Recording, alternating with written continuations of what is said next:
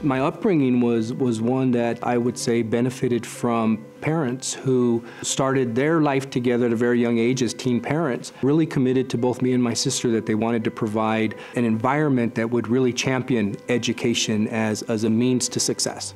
My mom and dad basically created a direction for us that instilled values of hard work, of acknowledging how important it is to respect everyone, to respect other individuals, but most importantly, to really value education as the means for what we could do and accomplish in our life. The philosophy I try to keep in mind when we do our work now is we have to look at every student uniquely as having the potential to succeed at the highest level of whatever definition of success that you might want to put on the potential for a student and for a child. And not to predetermine what pathway students should go to find their success. Because we don't know. We don't know what students are capable of, but we've got to give them the opportunity, we've got to prepare them for that opportunity, and then allow them to define what they want to do.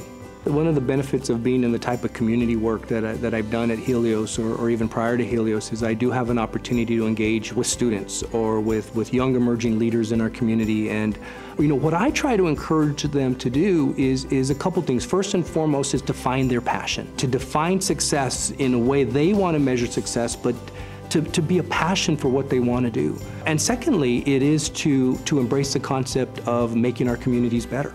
That there is an obligation to give back to the community, that every single one of us have been given opportunities by the community with which we are serving or working, and we have a responsibility to give back and to help others to be successful on either a similar path or to help encourage them to take a different path.